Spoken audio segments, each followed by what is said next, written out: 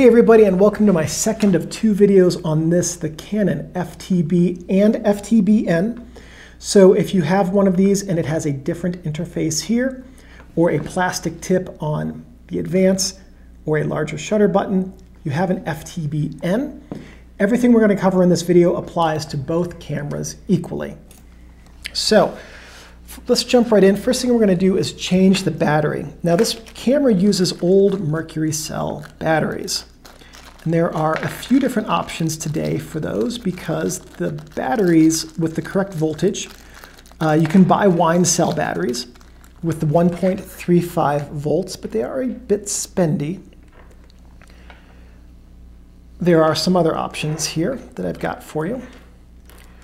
So first thing I'm going to do is show you how to physically change the battery. Grab a nickel or some other coin, start to unscrew it, and then just use the knurled edges of the battery cover to unscrew it with your fingers. Doing it that way means that as soon as it comes out, you can grab it in your hands. You have lower risk of dropping it than if you unscrew it the whole way with your nickel or other coin. Here's your battery chamber. What we're going to do is just take this is a modern battery of the wrong voltage but correct size. So I'm going to show you how to load it with this one. Smooth side goes into the camera like that. So if you load it correctly, you can see the text on the outside. Next, we're going to push this in. Try to thread it. There we go. Try to thread it. Thread it. Oh, come on.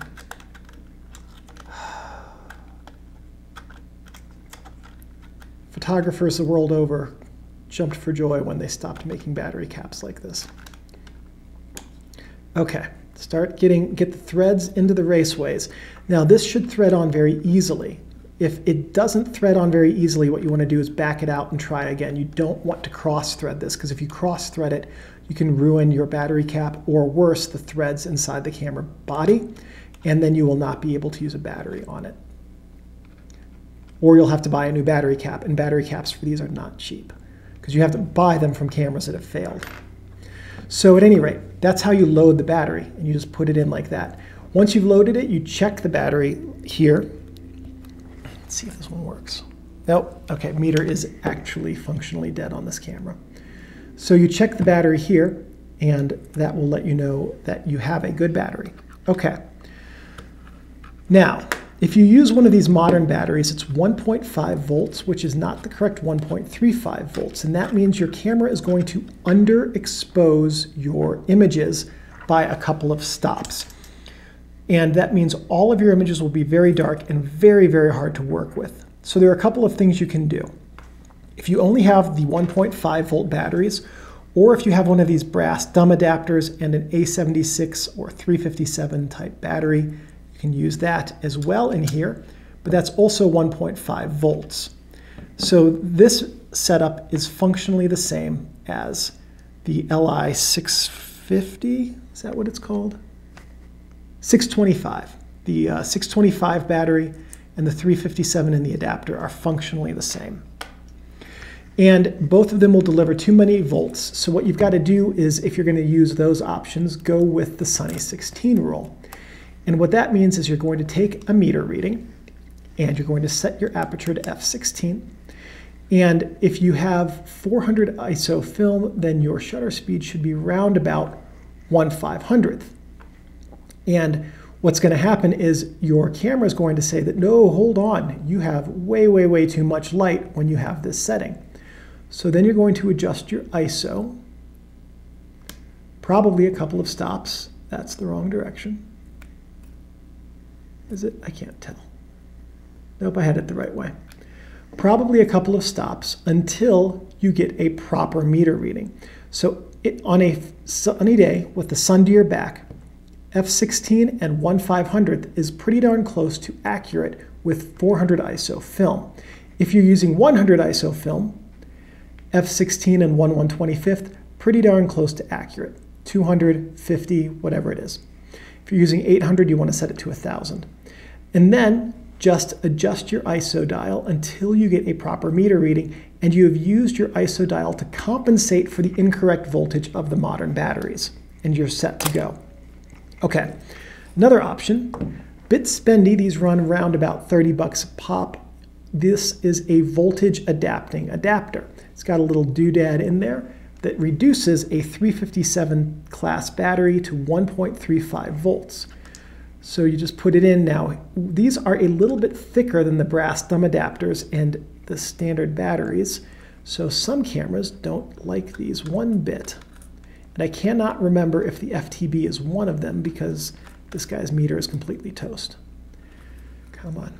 The threads do not want to go in the raceway with this in here. That little millimeter, half millimeter of additional thickness makes a lot of difference when threading this cap. Part of the problem with these adapters is because they are a little bit thicker, sometimes the caps, which carry voltage for the meter, don't connect with the part of the battery holder they're supposed to, and then the voltage, the circuit isn't completed. That's assuming that the battery cap will even go on with it, which it does not want to do. All right, I'm going to give up on that. I cannot get the voltage adapting battery adapter to work with this camera. Okay, so that's another option. However, I would suggest that these things get lost very easily. I've lost a number of them. And if you're not being very judicious about making sure that they don't get lost, that's an expensive thing to replace every time one disappears. The last option that you have is to send your FTb to a camera repair person who can modify the circuitry by inserting a resistor into it or diode. I'm not an electrical engineer, I don't know the difference. So basically, the FTb, you can do it yourself if you can take the top of the camera off. That's kind of a difficult proposition to do it and put it back together correctly. So with this camera, it's just a lot easier to pay the few bucks, send it off to a repairman who will give it an overhaul and make sure everything works in it and modify the circuitry for you. That's the best way to do it because then you can take the modern batteries and pop them in here and it will meter correctly with the modern batteries. So if you can spend the money to do that, that's my recommended course of action. All right, next thing let's talk about is mounting and unmounting the lens. Here we have the lens mounted, and this is the same if you have an FD lens with a silver ring as well. There's a red dot here and a red dot here. To remove the lens, you just want to turn the silver ring counterclockwise until they line up, then pull the lens off. And then what you can do is grab a different lens, find that red dot, pop it on the front, and there you go, you've now changed your lenses. And as long as you're not taking a photo at the time that you change your lenses, has no effect whatsoever on your camera, on your film, because this is an SLR with an interchangeable lens system. The focal plane shutter protects your film when you're changing lenses. So really simple process for that. Next, we're going to load and unload film. Again, super easy with this camera. To open the film back, if your film guides aren't, or if your light seals aren't glue, you just lift this and it will pop open. Grab your film. Now, if you notice here are a couple of forks in the film rewind knob. Those connect mechanically with the film cassette spool, the spool that's in the center of it. So you're going to drop the film cassette in here, put this back in place and get the knob seated. Pull out a leader, pop it right here, and then, oh, come on. This film has such a strong memory that it does not want to stay in place. There we go. So you hold you want to bring the end of your leader to that red line index right there. Put your fingers here, and once the quick load covering is in place, you can take your fingers off of it because this forces the sprocket holes to engage with the tension, the tension sprocket right here. Now we just close that up, and what we're going to do is advance. You look on the top of your camera here, we're going to advance until we get to frame 1, which is usually 3 frames. There we go, we're at frame 1. Now, next thing we want to do is make sure that there's no slack in the film, so we just tighten this up until we get resistance. Don't keep going, you don't want to damage your camera or break your film, just until there's slack. And one way you know that the film is being taken up is if you look at the knob and it spins as you advance the film. Now you know your film is being taken up in the camera. There's a mechanical connection because of the way that this interfaces with the film. As the film moves, it forces this to spin. It's also a good way to check that you have done it correctly. Okay, after you've loaded your film, now we know that we had 400 ISO or ASA film in there, so we're just going to adjust this dial till it gets to 400 right there. So to adjust it, you just lift it up and then adjust it to the number that you're shooting at. ASA and ISO, again, same exact thing. 400 ASA is exactly the same as 400 ISO. And now you just go on. You're going to shoot your film throughout the course of the day, just like that. When you get to the end of the film, to rewind it, you lift out that lever, you push down the film rewind knob, and then you rewind. Don't open your film back until you have completely rewound the film after you're done with it. Film is one and done. So if you do this and open up your film back while the film is still outside of the film's cassette, you will ruin all of the film that you have already shot. But I'm doing this, and this film gets used in all of my videos, so it's been shot for a long time. But I want you to see how it works and goes through the camera. So whenever you trigger the shutter, film gets taken up here, and the quick load system keeps tension on the sprocket holes like that so that the film is advanced easily. And you can see that there's no pulling back on this because this is not letting the film move backwards. And that's just how it advances through the camera. Also over here, very nice, and something that a lot of later cameras didn't do, the film is wound in the same direction here as it is coming out of the cassette. Most later cameras wound it in the opposite direction. This allowed the film to retain its curl. Professional cameras into the 80s and 90s wound film this way as well. So I tend to think of this as being preferable. I don't know if there's a difference. I just like it. At any rate, so you've gone through your whole day, you've shot your entire roll of film, you have not opened the back of your film. When you rewind your film, this is what happens.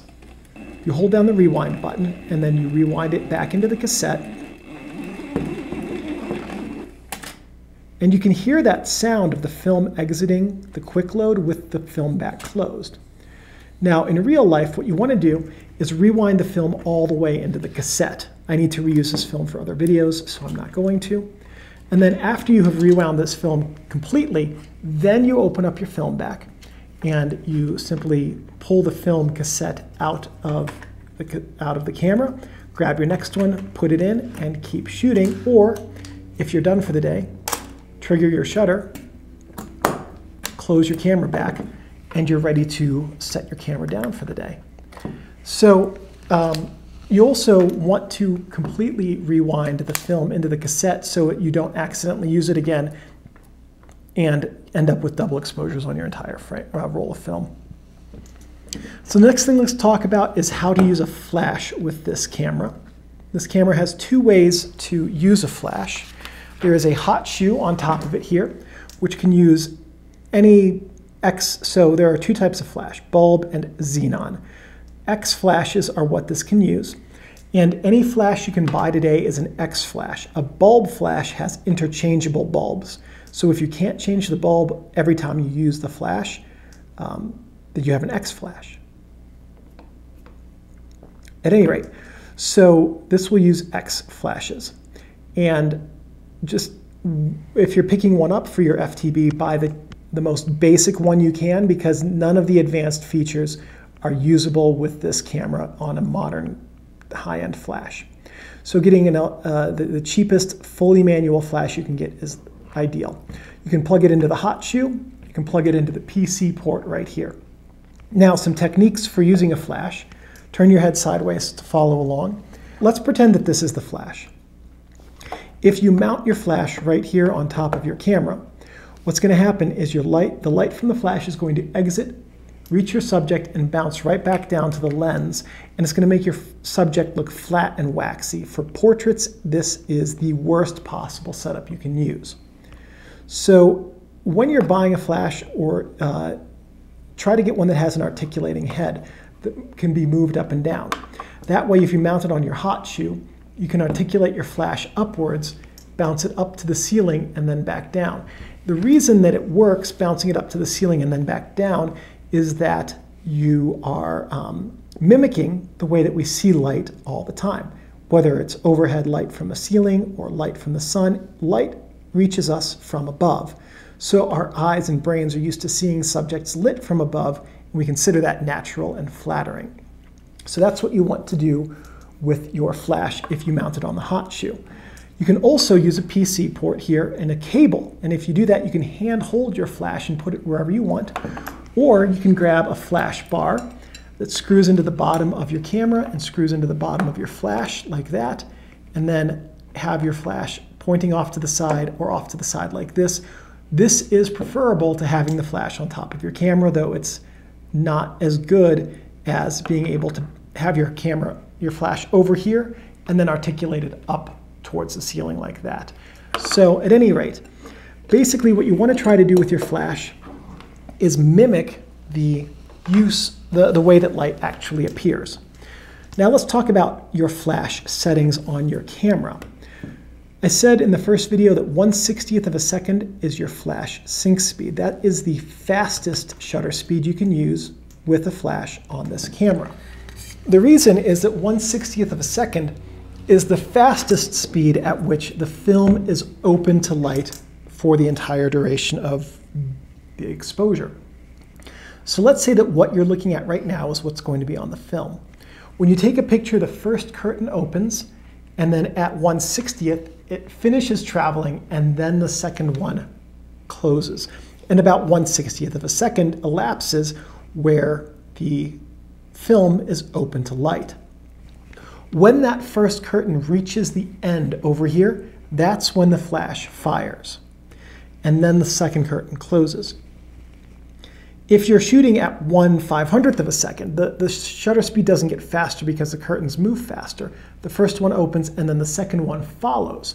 So with shutter speeds faster than a 60th, at no time is the entire piece of film for that frame exposed to light. So if you use the flash at 1/500th, let's say, the second curtain's following, first curtain finishes the travel and the flash triggers. What is here will be exposed to light from your flash. What is here will not be and will be dark. So all you'll get is a partially exposed frame of however wide the gap between the two curtains is. Okay, so what if you're shooting at 1 second? First curtain opens, flash triggers. You have 1 second then where the film is exposed to light, and then the second curtain closes.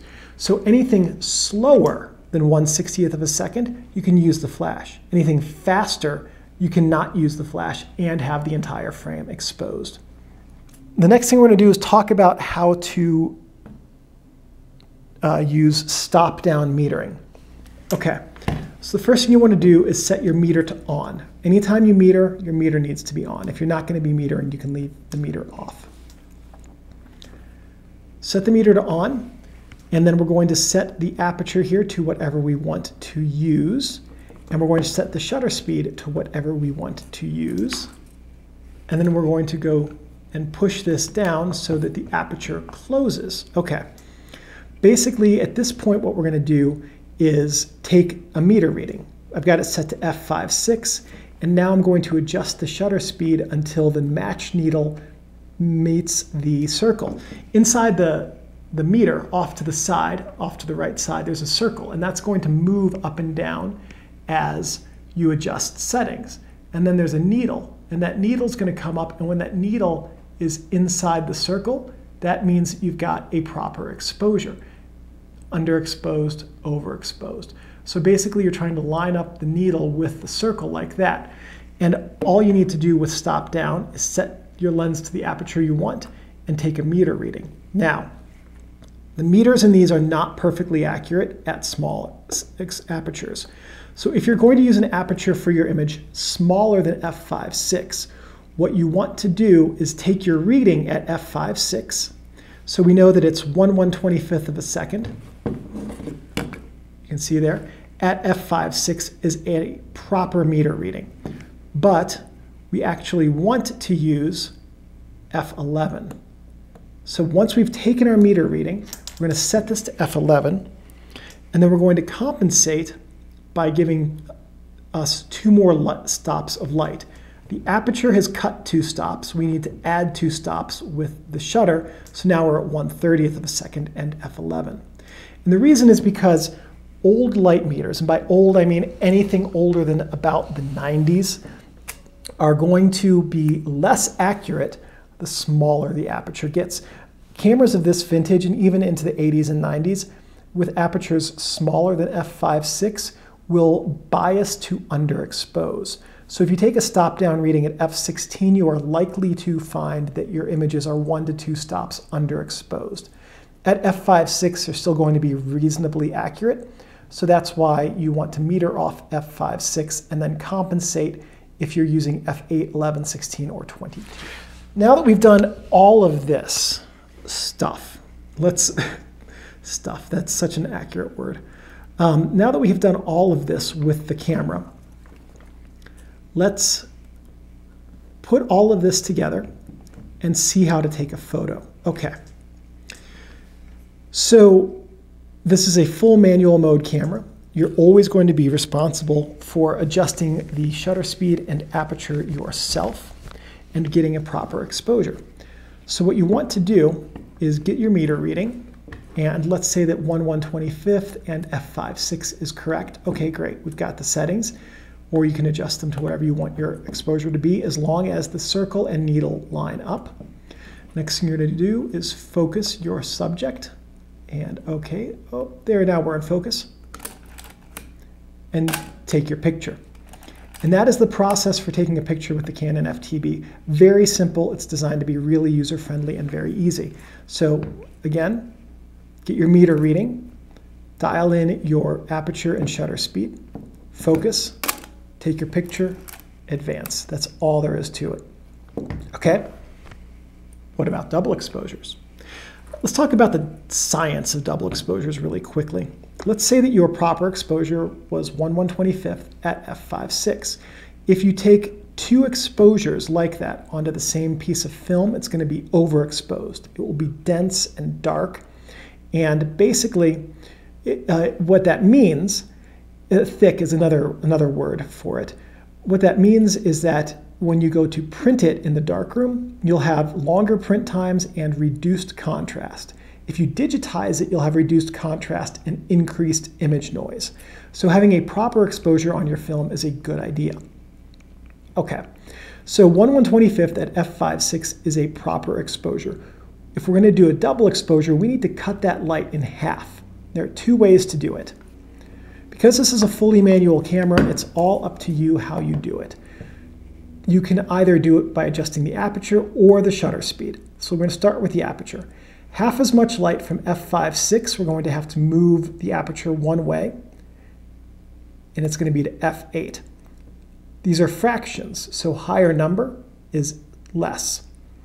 Basically, f8 is a smaller opening than f5.6, and it cuts the amount of light by 1 stop, which is what you need to cut the light by to do a double exposure. Okay, that's great, but I want the f5.6 depth of field, not the f8 depth of field. Okay. 1/125th is our shutter speed. We can cut the amount of light in half by adjusting this. And if you guessed to 1/250th, you are correct. Again, fractions, higher number, half as much light. 1/250th of a second is half the time as 1/125th. So half the number of photons get through to the film. Okay, so we're going to do our double exposure, and we know that we're going to leave it at f5.6, and we're going to use 1/250th of a second as our shutter speed. Okay, we're going to take our first frame. Now if we just advance it, we've just taken a single underexposed frame. So we take our first frame. Next we have to prevent the film from advancing. What we're going to do is flip out the film rewind lever. We're going to find the film rewind button on the bottom, and we're going to hold that there. And now we're going to advance the film. So we have to do all of those. Holding the film rewind lever prevents the film from being taken up. Holding the film rewind button prevents the film tension sprocket and internal gearing from being stripped as we advance as we rearm the shutter. And then using the film advance lever rearms the shutter, but because we're holding those things, it doesn't advance the film. Now we take our second exposure, and advance. At this point, we need to take a dead frame. Now, the reason is that when you take a double exposure and you do that process, after you take your second frame, it takes a part of the frame advance lever stroke before the gearing re-engages, and then the frame only advances part way. So if you take your next frame immediately, there is going to be overlap, and you will ruin both of your frames. So what you do is you set your shutter speed to 1,000th and your aperture to f/16, put your lens cap on, or if you don't have your lens cap handy, pop the front of your lens up against your leg, take a dead frame and advance. And what that does is that guarantees that you now will not have an overlap between your double exposure and your next frame. That is it. That is everything we had to go over with the Canon FTb. Thank you for watching this video. Please give me a thumbs up. That lets me know that I'm on the right track producing content which is useful and helpful to you. If you have any questions or comments, please leave those in the comments section below. I'm pretty good about checking these every couple of days and answering questions. If you have any suggestions or ideas for future videos, and if I have the technical know-how and equipment, I'm more than happy to make those. One last thing. Thank you everyone for watching, and I'll see you in the next video. I gotta get up, Steinbeck. I have to turn off the camera.